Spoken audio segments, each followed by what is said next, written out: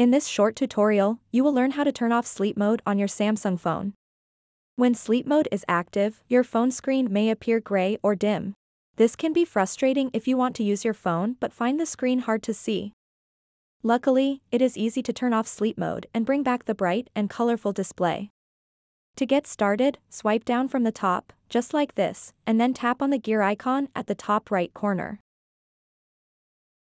Once you're on the settings page, scroll down a bit, and tap Modes and Routines. Tap on it. Now, you'll see several options available here. Look for Sleep Mode. Tap and select Sleep Mode to view its settings. To turn it off completely, simply tap on the Turn Off button that appears on your screen. This will disable sleep mode. And there you have it.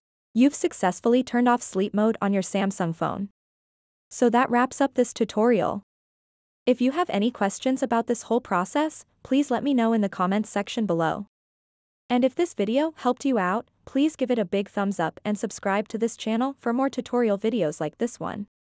Thank you so much for watching and have a good day.